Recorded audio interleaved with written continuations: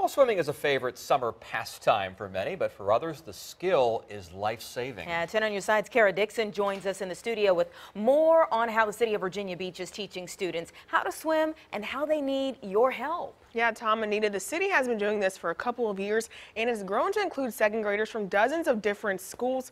Now, while they want to include everyone in those lessons, some just don't have the proper attire needed.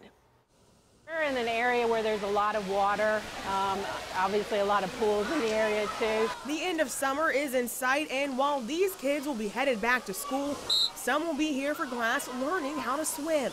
Teaching kids how to swim and how to react in situations where they can make themselves safe, where they learn survival skills. It's very important in this area. Carol Fernheimer with the Virginia Beach Parks and Recreation Department says they'll be teaching thousands of second graders this important life skill. We usually do a program with the fourth graders, but we've learned that the earlier you teach children how to swim, the more successful they are. So we started working with the second graders. But in order to do that, they need your help. Not every child has the ability to have a swimsuit, so we do provide those.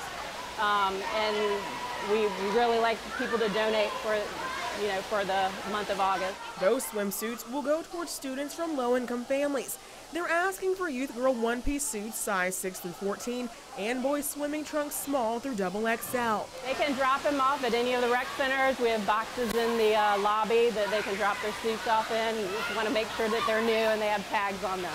Fernheimer says they're excited about the upcoming school year and know that helping these students is worth it.